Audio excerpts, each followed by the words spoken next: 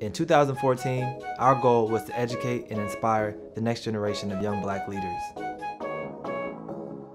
So we set out to find the nation's best of the best to reveal the secrets to success. Our belief is that we should teach the young early the things that we learn late. Our lives are shifting the culture. Our lives are changing the narrative. This is the ShineHard Conversation. Welcome back to another Season 4 episode of the ShineHard Conversation. I'm your host, Johnny Bailey, and this week I'm in Manhattan, New York with fashion buyer Marquelle Turner-Gilchrist. Yes, good to be here. My man. Marquelle is a luxury buyer. He's done work domestically, internationally, and currently he is the men's fashion buyer at Ali bin Ali in Doha, Qatar. Correct.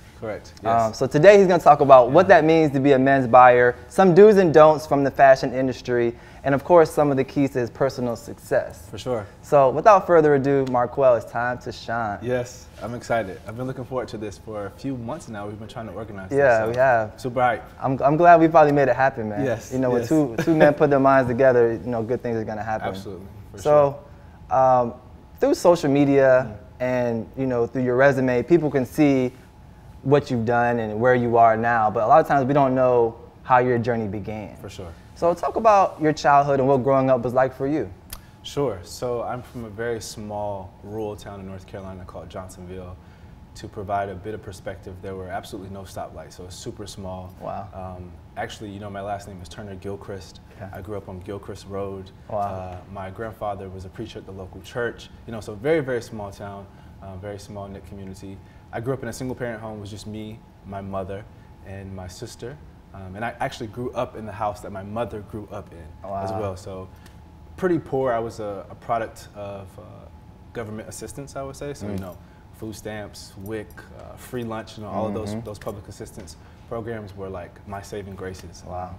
And I don't say that to make it sound like negative or anything, but it was great for me growing up in a small town because what it led me to kind of do in the future was basically found from, you know, growing there in that small town. Yeah. So how did those challenges of, you know, poverty and being in that public assistance space, how did that change you, you know, through your adolescence? You know, growing up, when I was growing up, it was extremely difficult for me because, you know, childhood is tough, you know. People bully you. We all want to be accepted. Exactly, exactly. And I remember, you know, at a super early age, kind of having this love for fashion or for creativity. And I think, although at the time it seemed like a headache, it actually became like a blessing for me because it allowed me to blossom my creativity. And I remember in particular, there was one point where I had these set of overalls, and I would wear them 3 times a week. And I would challenge myself a different way to wear them. So they would be out, they would be tucked in, they would be crisscross, you know, whatever I had to do. So I think although there was many challenges to it, it allowed me to kind of develop my creativity and to be a big dreamer, you know, because a small town where no one ever leaves, where my mom didn't even graduate from high school, so oftentimes I would like read her mail for her and try to like help her understand what these things meant. You know, it really kind of forced me to grow up a bit early. So many challenges, but it all helped in the end. So, yeah, that's deep. So when you were a kid, what did you want to be when you grew up? You know, my first love, and it's still a first love to me before I knew what love was to be a singer. Like I was set on being the next Usher, like it was for sure in my head, even at my prom. Well, you come in here looking like Kirk Franklin, so yeah, the complete opposite, complete opposite. You know, do you remember the song Yeah? Which one? Yeah, the Usher song Yeah. Yeah, with okay, of course. So in that video, he wore like a white Atlanta hat to the side. I wore like this white Atlanta hat to my prom. So I was super, I thought I was gonna be the next Usher. Usher. Exactly. So people knew me for like singing around the hallways in school and everything. But, I changed to fashion obviously later on, but that was my first love. So let's talk about your career and how you really got started into fashion. For sure. So where'd you go to school? For undergrad, I went to a small HBC in North Carolina called Fashionable State University. Okay. Bronco Pride, quick shout out. Yeah. And then for graduate school, I did a dual degree program split between North Carolina State University in Raleigh, North Carolina, and Schema Business School in Sophia Antipolis, France, which is in the south of France. Very close to Monaco, Nice, and Cannes. So that's kind of like my education. Nice. And I studied global luxury management there, which kind of actually led me into what I'm doing now. Right. So when did you discover that? I mean, obviously when you were a kid, you were wearing your overalls different, but like when did you say, okay, fashion can be a real career for me? I think I didn't really discover it until after I graduated from college, from undergrad, because I was in like a modeling troupe in undergrad, and in high school I had the high school superlative best dress. So I just thought of it more as a hobby or something, as a creative expression. But after I graduated and I started working, and I found out that what I was doing was something I didn't hate, but it wasn't something I was passionate about. It didn't fulfill me. Right. I was doing all these small fashion projects on the side, from like blogging to styling, that I knew that there was a real opportunity there, and kind of like these things kept getting thrown at me, right? Even without me asking for them or seeking them. And I was like, okay, maybe this is the universe. As a calling. Exactly, pointing me in the right direction. So I eventually, I was working at my university, the undergraduate university, and I decided to quit one day. I just quit, and I took— What were you doing? I was working, initially I worked for a bridge program that helped low-income students progress into college. Makes sense. Then exactly, my story. And then I ended up working in student affairs, which was a bit more cool in helping students prepare for the workforce. And then I just quit that job and I took a sales associate role. I gave up my salary, my benefits to work at a retailer, because I was like, I'll just start from the bottom if I have to, and that's kind of how my journey began. So what was that, Saks? Exactly, Saks Fifth Avenue in Raleigh, North Carolina. $10 an hour was my pay. Whatever it took, though, I was really willing to grind at that point to make it work. I used to work at Dillard's in Newport News, $10 an hour. Wow, Dillard's. I might have been like $9.75 actually, so you might have me beat. Okay. Dillard's is a little lower class. But, I'm just joking, totally joking. I love Dillard's, but so that's cool. So that retail struggle. It's like it teaches you a lot, but it's not the best job. No, it's tough. So after you started at Saks Fifth, like what were your next steps of like, okay, I'm gonna take this fashion passion and then this bottom level career position and like catapult to my next? It's crazy because I didn't plan these steps. They kind of were ordered for me. I know that sounds super deep, but they were ordered for me. So while I was working there was a woman by the name of Cara Fratto. She was my mentor. She worked as the marketing director. And she just invited me to go speak with her at a small function at NC State University for these graduate students and a luxury program. Me going to that piqued my interest a bit because I've always wanted to go to France and live in France. I studied French in high school. So that led to me applying for they basically recruited me into the program. I got into the program, studied for that year in North Carolina and then also in the south of France. And everything just kind of went from there. Nice. So now you are the men's buyer at Ali bin Ali. Correct. Talk about what it means to be a men's buyer and what that cultural experience is like right now. For sure. So before getting to this point now, which is an amazing job, I'm super grateful for it. Right. I actually, after I came back from graduate school, I moved here to New York. And I actually was working a job in upstate New York, and I was fired. And so I was like, I had the choice of either going back to North Carolina or finally. Don't go back to Saks Fifth, right. Going back to North Carolina, or taking my chances here in New York City. And my fraternity brother at the time, he was like, "Look, if you ever want to transition." I'm not a sick one, by the way, just in case. What fraternity are you in? The best one. That's all you need to know.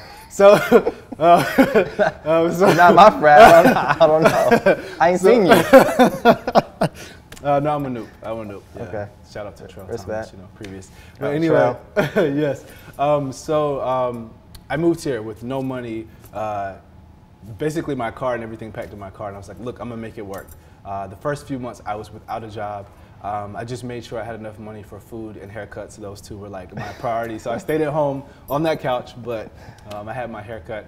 And then after working here for a few years, I kind of got recruited to this position now that I do, where I'm working with 3 different proprietors. So the company I work for, Ali bin Ali, they have a franchise agreement to open up Galeries Lafayette, which is a Parisian department store. So it's based in Paris on Haussmann Boulevard. And I oversee menswear. So what we're doing is we're working with the Galeries Lafayette in Paris, with Ali bin Ali. It was so much pressure, but it's a ton of support as well. So because we have to make it great, it has to be perfect. So for the past year or so, I've spent traveling all over the world. I mean, from Paris to Lebanon to Copenhagen, trying to find the best products to bring to the store, because Qatar is by statistics, the wealthiest country in the world. So it has the highest concentration of millionaires per capita GDP. Really? And we want them to have the best. They can afford the best. There's no price And sensitivity. that's your clientele. Exactly, exactly. So I've been spending my time making sure that they enjoy the experience when we finally open. Absolutely. Yeah. So you guys are essentially curating fashion products from all across the world. Correct. To bring them to your boutique. Correct, absolutely. I mean, I answer two questions. When someone comes into the men's department, when we finally open, I would have answered two questions. The first is, what do I see? So what are the products? Who are the brands, from luxury to advanced contemporary, up until what do I feel? What will I experience? So that's anything from the lights to the fixtures on the furniture to the scents to the music. Like, I have a hand in every single thing, literally building the department store from an empty box. So. Wow. So what do you see? I know, like, people hit you up all the time, right? Of like, yo, how do I get involved? How can I get a job? Yeah. What are some mistakes that you see people making trying to get into the industry? I can tell you the mistakes I made, and I see a lot of people doing the same thing. Yeah. And it's almost being so strict on the path that they ignore a different path that will lead to the same destination.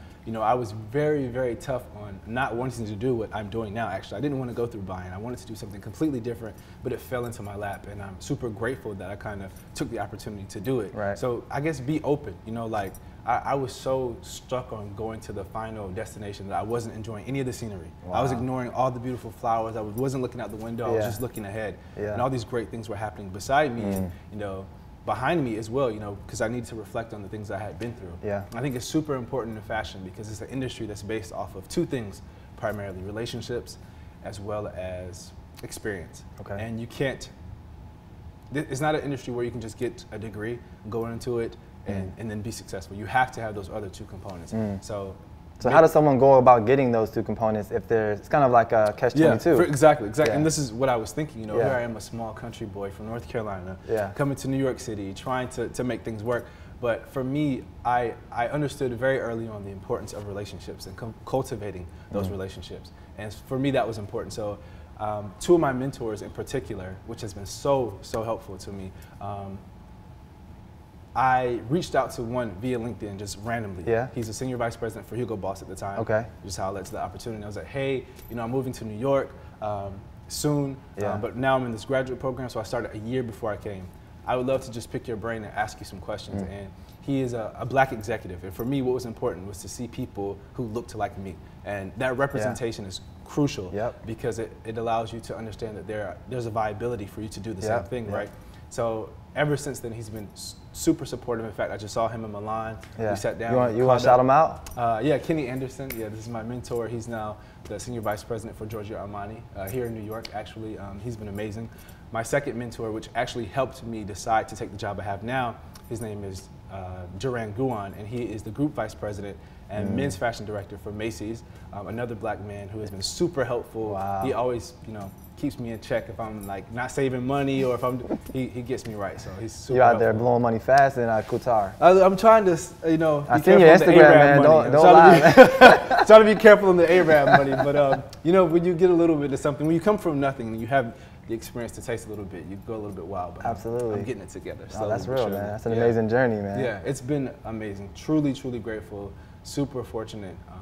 Just to think, almost 3 years ago, here in New York, I was sleeping on couches every single day, like trying to figure out what I'm going to do with my life. And now I have a really blessed life that I'm super grateful for. So it's, anything, one of my friends, Charles, told me one time, anything can happen tomorrow. And I believe this. And I think this abundance of faith in your thought helps you believe that if you just keep thinking positive. Absolutely. That, anything can change tomorrow. Yeah, the power of the mind is real. Because the toughest battles take place there, right? Yep, the toughest battles. And I went through my period of like, man, comparing myself to my friends and what everyone else was doing, like, I'm not doing enough. The battle of the mind. Yeah, exactly. I'm almost 30. I should have it together by now. Where's my bins? All this crazy thing that we kind of lead ourselves to. Instagram plays a big part in that, right? Super. You think Instagram has helped you? Because I know you're doing photo shoots. You got the collaboratives, collectives. Like, did that help you in your career? It's helped and hurt. Because of the comparison thing. And I used to compare all the time that my numbers aren't high enough, or like, why would someone take me seriously in fashion, right? Until I get a K. I used to always joke, until I get a K behind my number. K, bro. Exactly. Until I get a K behind my number, who do I think I am?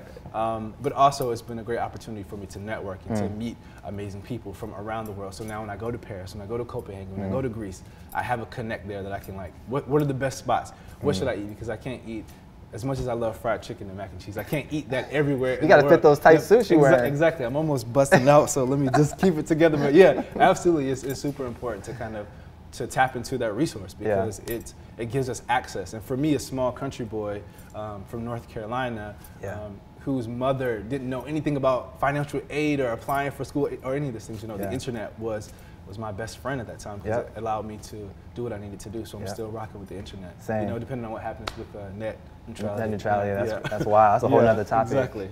For sure. So you got that K by your name, which is really finally, Mama, we made it. We made it. Yeah. It's indicating to me that you're inspiring people, you know, and that's amazing. But what's really fascinating to me when I sit down with people on this show is to understand who inspires the influencers. Yes. So let's talk about like your Mount Rushmore of inspiration. Like, who are 2 or 3 people who'd be on it? Tough. I told you before that I was a bit nervous about this question because I have been thinking about it for so long, and I watched the interview with Trell Thomas and Gia Peppers, and I remember like this is like I expected this, so I've come up with some thoughts. Okay. The first person is super easy. I think even Trell mentioned this, Barack Obama. I don't even have to list the reasons. I mentioned earlier, representation is so key, right? Second, I would say Janelle Monáe. And I know this is when I really had to think about, and it's because, I don't know if you know, but she wears black and white quite often, the majority of the time.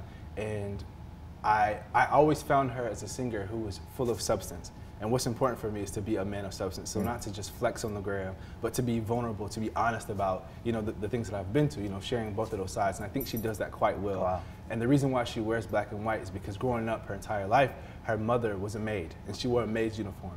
So to honor her mother, she finds interpretations of the maid's uniform. Wow. And of course, she's like one of the best dressed women ever.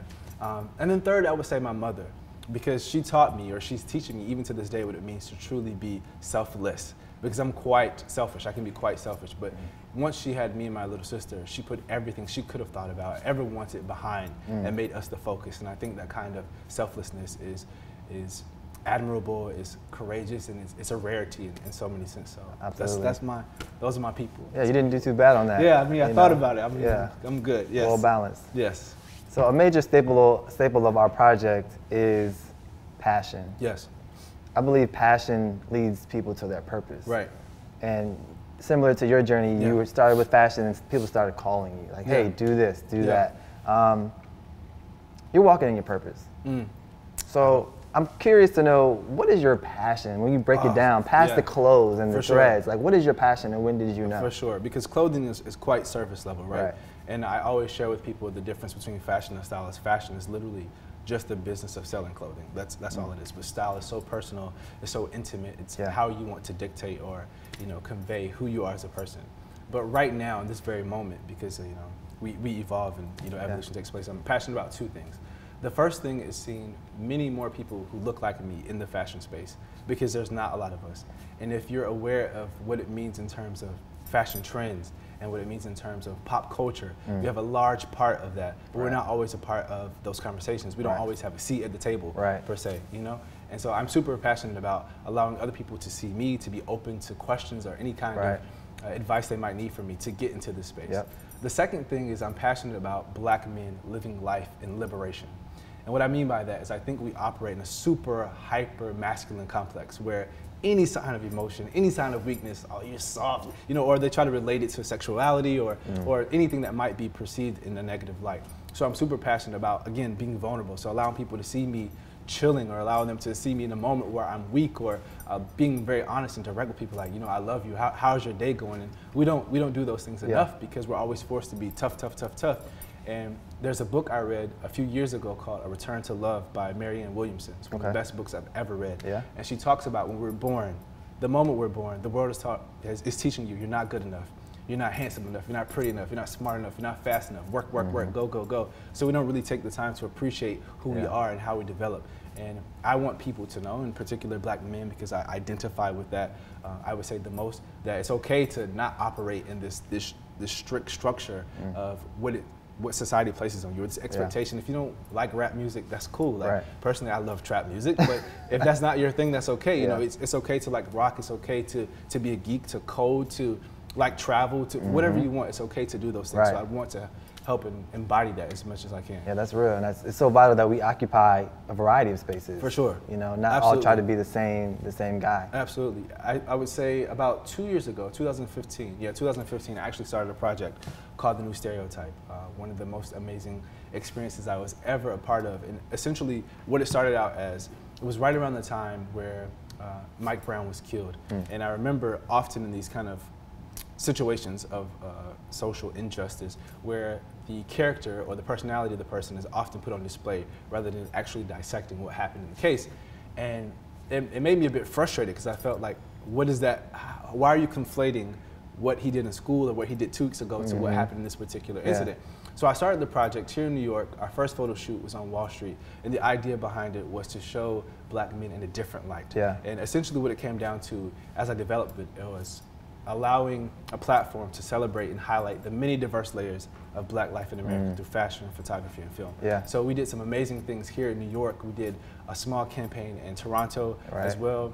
There's been shoots all over the country, even as far as London. There was one in Chicago, there was one in Dallas, there's one in DC. We should have had you now. But, you know, all over. Loop me in next time, bro. Perhaps, I got you. I got a suit. I got one good suit. One good suit? Yeah, I can. Okay, just don't wear these shoes, but just totally joking. I'm totally joking. No, it's Kohan's, bro. No, they're fine. They're fine. I like it. It's cool. Yeah, I'm just joking. Verify me. But yeah, so, you know, this is one of my ways of trying to show this expressionism of like, it's okay to be different. It's okay to have people in different layers. In that first set of photo shoots, actually, I was the only person who worked in fashion. When you see it, you might think everyone's a blogger, but there was a barber, there was an MTA conductor, there was an instructor, there was a financial analyst. So we walk in many different facets of life, and I wanted to celebrate that. So in that mission, I got kind of like a twofold question. One, what frustrates you the most about today's culture? What frustrates me the most about today's culture is honestly a bit of not showing appreciation for what our ancestors went through to get us to this place. You know, I'm able to do this, we're able to do this because of a very long journey, a very long fight that many other people fought for us before. And I don't think we always appreciate, even me, you know, specifically, we don't always show appreciation for that. Have you had an opportunity to go to the African American History Museum? No, I haven't. You know, it opened when I was away, and since I've been back, I've only been back to the U.S. a few times since I moved. And I've only been in New York. Oh, you should check it out, bro. Can you get tickets now? Is it still it's still pretty backed up, but I mean, they're free. You just got to get on the list. But it's definitely worth it, man. It's life changing. And that's one of those things, right? Like making sure that I invest, even if it's in my time, in knowing that history and knowing that part of our culture, because it's crucial. What's been your biggest challenge in playing out those passions of being a black man and style and fashion? Like, what's been the biggest challenge in your life this far? I think the biggest challenge, honestly, is a bit on the surface level but it's people expecting me to only know a certain amount about fashion. I would tell you honestly, I had a meeting when I first started my job, and a lady said, it was for a swimwear brand. She was like, "Are you familiar with our brand?" You know, speaking of the new stereotype, I'm about to be very stereotypical. I was like, actually, I don't know how to swim, so I'm not as familiar with the brand. She was like, oh, most black people don't know how to swim. So, you know, I encounter those kind of things all the time. So one of the biggest things is being able to counterbalance this idea of clapback, you know, a clapback professionally, of course, but also kind of spreading the way and showing a light of that you're wrong, essentially. We've been able to do so many amazing things. I know. Are you familiar with Dapper Dan by any chance? Okay. So what's happening with Dapper Dan and what happened with Gucci? How they kind of essentially copied his design from many years ago, and now he's getting this opportunity. I was just looking at GQ magazine. He has a full spread in there. I think that's important. So just showing us more and helping people understand that we're doing some amazing things. Even if you don't want to recognize it, we're going to create our own lanes. So and that's what ShineHard is all about. It's just shining a light on black excellence across a variety of industries and verticals, man. Absolutely. So what inspired you to succeed? I know you have, you know, your family, the way you grew up, and then your goals now. What is like the core of, you know, your inspiration right now? You know, at this point, it used to be because of where I was from, it propelled me to like want to do great things. Because I didn't want to go back. Same. That was the thing. I just didn't want to go back to that small town because I knew if I failed, I had to go back. My mom would always welcome me to her home, and I always had a place to stay, so I could rest on that. But now it's because I feel that not even many people, but a few people watch and depend on me. And when they see me do things, it kind of gives them a bit of hope. So now it's not even about me. Yeah. It's about people watching me. It's about people who see me traveling, who sees me going to these different places, and it inspires them to want to travel. Or they're like, oh man, I have to get my passport. And I tell you, that's the first step. Just get your passport. Just because many people in my home state, and even in this country, they don't travel outside of this country, right? And there's an amazing wave of black travel and just travel in general taking place. So for me, that's what it is now. I want people to see me doing these amazing things, and they attach that representation to themselves and kind of go forward and try to do the same, or better, for sure. Do you think those people have a dream? Do you think everyone has a dream? Yeah, I think so. I think everyone has a dream, and I was certainly a dreamer. I was a hope dealer when I was young, so for sure. Yeah. But what separates people who have made their dream a reality and the people who haven't? I think it's insecurity and doubt, because I used to suffer from it. Insecurity and doubt is such a sickness, right? It's like a disease. It is. And I used to be super fearful. Even moving here to New York, I said, oh, I can't afford it. I couldn't. You know, it's super cold, it's super tough, all of those things. But I was like, if everyone else can do it, if all these other 8 million plus people are doing it, I can find a way as well. Yeah. And so I did, and I think it's in the same sense of everyone else wanting to do anything else. Like, just you have to just tell yourself before you know, like I'm pretty lit. Like, you know what I'm saying? Even when you don't have a haircut, you know, I'm kind of fly. You know, you have to hype yourself up sometimes. You have to read these positive affirmations, and that's what kind of helps get over those insecurities and get over those doubts, because doubt is a goal killer, essentially. You know, so once you get past that, you can make it. I think. So kind of changing lanes back to like the fashion. Yeah. What do you think are like the top brands out right now, or fashion luxury brands, and what are some accounts that you follow that are really inspiring? Yes. You know, this is crazy because I just went to a sample sale yesterday. I'm a huge fan of sample sale, and as a buyer, I shouldn't say that because our whole goal is to get people to buy full price items, but I believe in getting the most with the least. This is part of my, you know, my rearing and growing up. But there's a brand by the name of Pure Moss by this guy named Kirby, who is a black designer based here in New York City. And actually, did you get a chance to see the spread with Colin Kaepernick in GQ? Yes. He has a shirt that says they have names, and it has all the names of like some slang. Yeah. So he created this shirt. So he's super amazing. He actually has a hoodie that he created that says "Stop White on White Crime" in 2018. So he's very progressive in his approach to fashion, and I think that, again, this representation key is super amazing. So I follow him. I follow this brand called OAMC. It's a Milanese brand. Okay. Off-White, of course. Whenever I first moved here, I used to be super dapper, and I know it doesn't help today that I am. But you know, being able to travel, you know, I've kind of opened up to more street style and its influences on many different things in life, and that's kind of the direction I'm going in. I'm going in now. Yeah. Nice. So we have a ton of high school, college students that follow the brand and are part of the ShineHard community, and we have a lot of young professionals and even our peers that want to get involved in fashion, that want to start their own brand.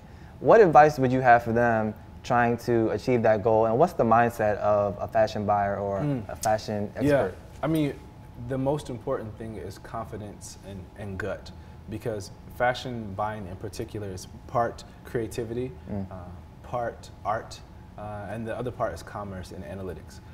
But what's most important is you basically have to predict what people are going to buy, and you really never know. So you have to go into your meetings, be authoritative, and really have confidence and believe in this train of thought. And it's the same thing for me when I mentioned earlier that insecurity and doubt is kind of what separates people from dreaming, from the dreamers and the doers. It's the same thing. In order for me to do my job, I have to be quite authoritative, because everyone challenges, why this brand, why this shoe, why this? And I have to be able to exert this assertiveness. And I think we should approach our lives and our careers in that same assertiveness, you know, knowing your worth. Because look, I feel like if you allow people to calculate your worth for you, they'll discount you every time, right? They'll put you on sale, on promotion, nonstop. So I think knowing your worth is a big part of that, you know, and moving forward and believing that, you know, until I get there, I still believe that I am that person until I get there. So in fashion buying, you have to go into a meeting, be authoritative, pretend like you know what you're doing, even if you don't. Pretend that you know the brand, even if you don't. It's all about being authoritative and making sure people know that you believe in what you're doing in this passion, so that they can buy into your project. Because when I got into this project, we had absolutely no brands on board, none. So I literally had to travel everywhere, convince people to be a part of this project. And if I didn't have that confidence and that assertiveness, it wouldn't have worked in my favor. But I'm grateful that so far it's been going quite well. Nice. So what's your next move? My next move, I can't reveal my, no, I'm just kidding. My next move, you know, I've been in Doha for a little over a year now, and I'm trying to determine what I want to do next. But what I will say with full confidence and without reservation is that I'm completely open to where things take me. So nice. If that's staying in Doha for another couple of years, if that's moving to Dubai, if that's going to London or Tokyo. You're staying international. That's for sure. I think so, because New York will be here, right? The U.S. will be here, right? Yeah. And, I think opportunity will always be here for me, but I think it will make me much more of a strong candidate if I have more international work experience. And I honestly love living abroad. It's a great life. And so we'll see. You know, I'm open. I'm glad we can catch you here in New York, man. Yes, I'm grateful. And I definitely want to come out to the Middle East and hang out with you, man. We'll have you. This was an amazing conversation. Yes, yeah, you can put me onto all the culture. Yes, for sure. You know. But yeah, man, so we're happy to have you in the ShineHard Network. Look forward to working with you as we continue our journeys of excellence. Let everyone know how they can find you online, anything in particular you want them to know. Yeah, sure. In terms of following me on social, you can find me at Marquelle Turner. That's at MarquelleTurner. I use the same name across all socials, so if you see another name, it's not me, it's a catfish, run away.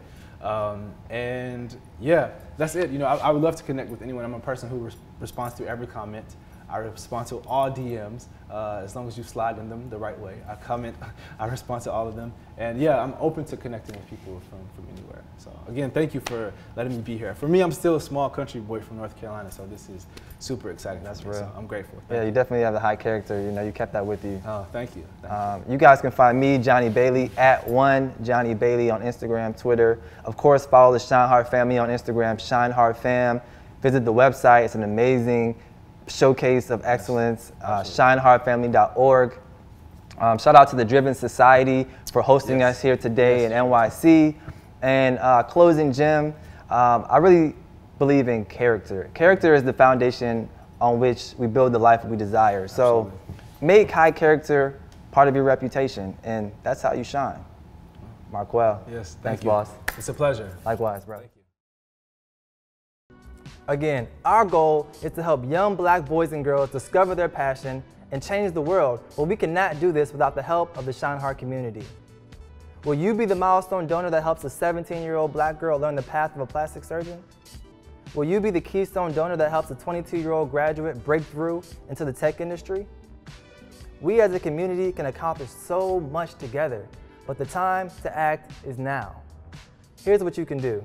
Scroll down, click donate, and invest in the future of our community. I'm Johnny Bailey, and together we shine.